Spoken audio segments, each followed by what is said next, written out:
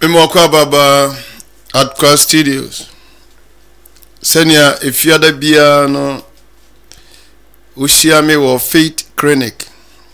Faith Clinic. Faith Clinic eye baby a yanam gidie so ebe me wahunu de Nyankopon etumi ye. Abra yemfa bibia emfra Awurade asem. Yeah, mo amadi akire no ya brosu bia nenne enso ye wo asem sonku bia Awurade anam se wo ye gidini a na ode waso afemme wo mre kakra. Onyame nshira nia otie no Apostle Dr. Samson J. Kwatin kasa free Adkwart Studios. And ye kasafa indispensable element in Christianity.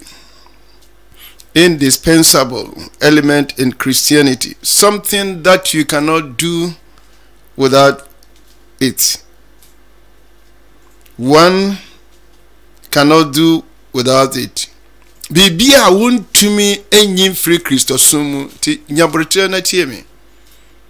Na musa say a dear pa na ugidi ye say enka ho a ontumi ensum Nyankopon. And the do na kwa sorry so nsem bi o no mo a wati na so wanti ase enti ubomu se Christoson no de na musa me busa o se wonu aduane a die mpa na se wanya ontumi no aduane bibi o no mo a se enka ho a bibi no wache so betumi ano aduane. Okay, mami sankan bibi nchire obi usi dan a na watoto niema nyina ba bibi ho no mo na se wanya emfa ho ene osika wo eda no entumi nkamom me kan wo de wadwen be ko na de weesu me twon adwen agina so se onu aduane na wanya nsu a bibi eno won ma che se ubetumi anu aduane no enti aduane no ya dia ontumi nyimfiri mu enti na dia na me ka se nyamesom ana Kristosom enka ho a ontumi nsum Nyankopon ena ontumi nko anim nso wo nyamsom enti nyabotre mefa no mako na makyerew but ansana no baby amadre si utrase ne mompaye wo baby a obia adom nyina Nyankopon ede asidane ayi ema wo adom a wo de adom yen se samre wasiesie adom ahingwa se yemfa nam yemfa kokoduro ne anya adom na mra esim no aboa yen samra meka se Awurade se obi ehurumane yare ne obi di asie enema bi ene obi ekon mra woti wasemi mempai bone se ma sa gidie ayare sabia emfani panunu ginabia Awurade wani mo nyambeda di wona brabom bedo wase se ne awushira yenda no ennenso ubeshira ye okwanso so wo Yesu odimu and mabompai. Indispensable element in Christianity. Absolutely necessary. Indispensable. Bibia wo yifiri hono a enye ye ena wonso ntumi nsum Nyankopon enti ohu edru ba bia nipa bi ba ayi the same platform so na oma bekeka nsem bia senia won asori si kira wo mo ena wanye sei ya but na meka ade poti a emma wo connect with God ebia wati ma me pese so Bible so a ofa Bible na ye kosa asem we mu Hebrew chapter 11 verse number 6. But without faith it is impossible to work with God and to praise him, for whosoever comes near to God must necessarily believe that God exists and that he rewards those who earnestly diligently seek him. Hallelujah. Oh, okay, chino osina jidie nimo obi ntumi ansani na esede obe Nyankopon che no ogidi yes oho nyame oho nya han bi a wokote enya kosua kokko na kosua tuntum na enya oil bi a yede cross wa hyemu every say nyame ye honhom na wona wo soro nyankopon na wo soro no honhom ane ne kware mu enti den ne bema woni nyankopon anya sa yankofai then ne bema woni nyankopon asa aka bom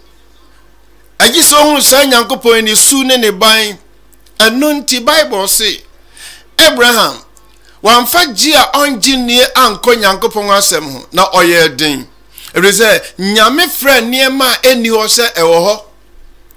enti mra wutie mi bia na wo yare mra wutie mi ebia na akwa ba bia bibi emia wo ebesem dia kokodro ka kire se nyame asem a wutie na waba faith clinic nyame namoso ebesa wo yare nyame namoso we pagya wo afri amanie bia wo mu mra wo de waso fm be meet be aduasan wo be hunu nyankopon anim onyam every say de di nkan no or see without faith indispensable without faith say gidie enimu a obi ntumi nso nyankopon ani na twi ne kirase yie pa say gidie enimu a wontumi men nyankopon gidie enimu a enti ade a ebemu waso nyankopon ani aye gidie na sa gidie we no ti hayi nyankopon enam so bu bimo ansa enti ukan Roman 4 etrenum enyimu baako ose onam gidie so ana wabu yam bimo ntino ye wo nyankopon famu asomdwe na sa gidie no so ani egina na ebino de won ho ato di no machine asorbi amoko ena masodin and that be that ni a Kristo baba ye wasenuane so no emoja Kristo hweguye apamo a woni ye wo sesei eno so na bi gina kasa kirewe na ebi ho no mo atie nsem a woti wo radio so television no wadwemu ayo he na se o gidie ewa awuradi mu a hwede nyankopon ebeye wo abrabo mu without faith it is impossible to praise God na osi gidie ni mu a wontumi ni nyankopon nante gidie na nyankopon ka kire Abraham say Abraham ti ha firi papa fie firi wo nuanum na me mfa wo nko asase a mimi nyankopon metumi ahira wo enti oka kire Abraham say nanti manim na yepe why because I am the almighty God me manim eni mati nyame bi ni ho enti Abraham sem kas mehira wo a obi ntumi emesi mi nhira ne kwan he on so kwaso nso sura baifo o kwaso nso sura bonsam wona ose se waje awrade adi enso sura so be kokrum akeke kansem bi a kirekire wa ma wayi nyame no asi nkyɛn ena wo som niema bi a ahwodin bi enimu na se oba faith clinic a wonim de ye nyankopon nam faith clinic on se okɔ clinic a ya mwaduro ya hwe oyare na ya mwaduro a ebetumi ayi yare na firi ho entimi nwie no na nne nyankopon de ne nsa kan na ogidie ebema watu ogidie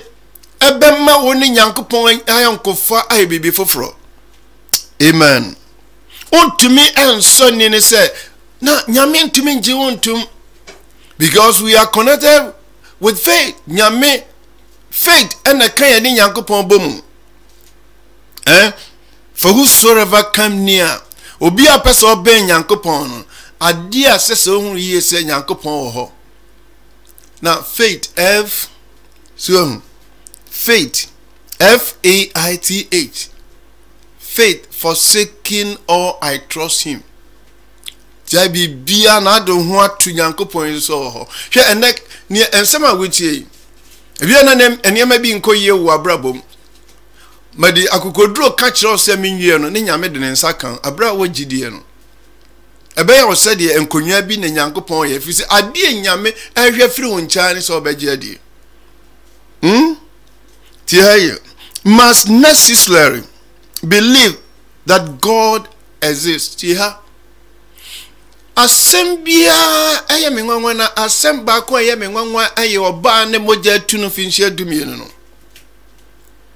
ebia wakoti bia bim nipa atwa ho ahie nyina ka se anye yie ebia akọ hospital mi aka yare bi ato so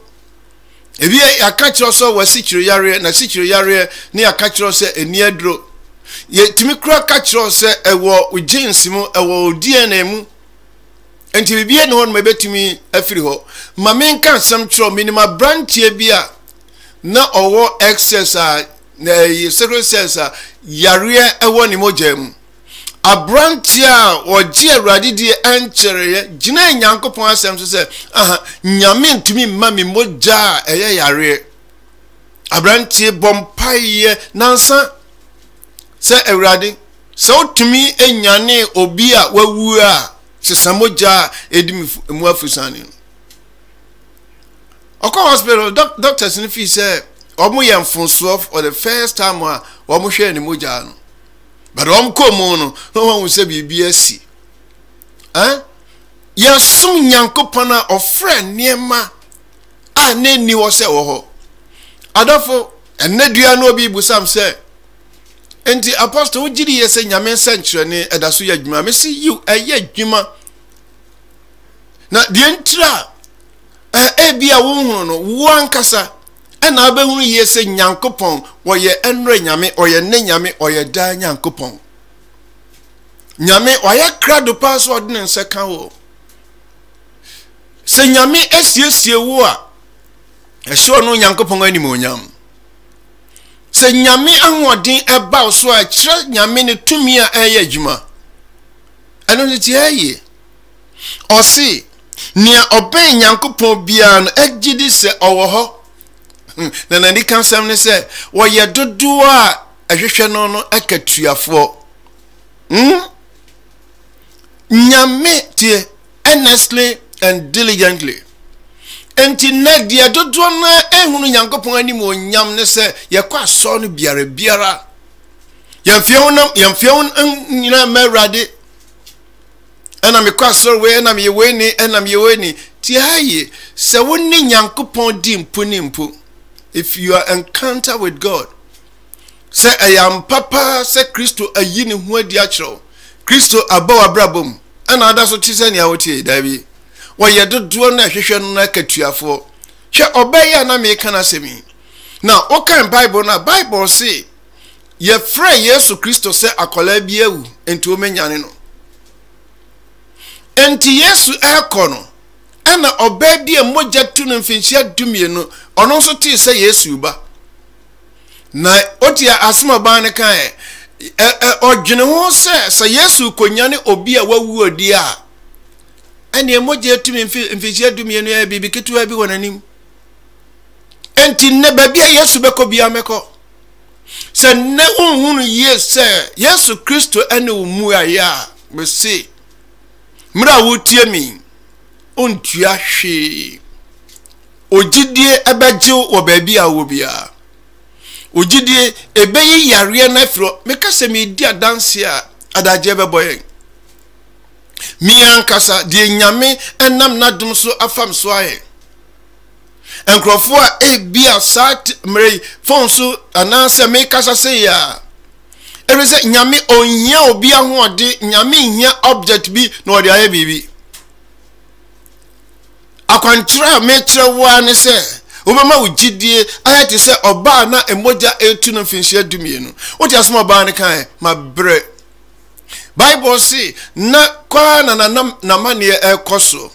edi asem na nkrofo be kafo oba ehu wo yare ya ne yare anko ne beso ye baifo beso akọ obi kura kunu beso akọfo obi ade na so obi wa manie mu a enon ko ne nsem ankrofo kafa no so obi wa manie mu a dwom ankrofo to fa no ho bia no ayenkuguo nanso se rade de nsaka wa wo mu atonyombone ema won ombesesa wo monyom wo mu ade nsem ato so na fem bebusa se na se na nye ne boni bi na se nye so akofo obi ade oba moja tunu mfichia dumie no de dodo abeka ne se oye baifo waya boni binti hwe Awurade ehia wo history ansa na wasaw yare o Awurade onhia wo history ansa na wapagya de Awurade hia ne se obagina die na de hese mra na obayi ekoi na Yesu Kristo ekwa esiafo dumienu no wo mo atwa ne ho ahia na apart from dumienu no ti hayi nipa domu a edi Yesu Kristo ti na obayi se me yade obi nya ebida gidie bema wa yade obi enya ebida gidie bema wa tua na mon bi a ebema history ewo abrabom osi na se me de me nsaka Yesu atade a ene mama ne atu betwa se ne one me ko na o ba faith clinic me ka kiro se wa mane na wie ye ne wa mane no na wie ye ne Awurade de ne nsa kan Awurade yi ni so bi afro apostol makwa sora kwako me ko difo me da bi enne ayewo dawate enne aye da Awurade asiesia ma wo eno nti da wote nsem ati sei o de hwe obekoto na waso Yesu atadim okoto na obi na abono osi no way enne ba bia Yesu beko bia no mama nie me de bedi na chi na menim yese me nsaka Yesu atadia mama nie na tuatwa anyo odifo bi na sha ne nkomo anyo odifo bi na ka asem bi kire no anyo obi na ma na kwankyere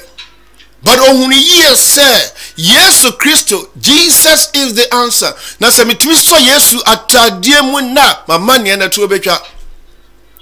baby wadro biara amane bia wo famu ena me ka kire se sene otinra no otisa na otisa da apim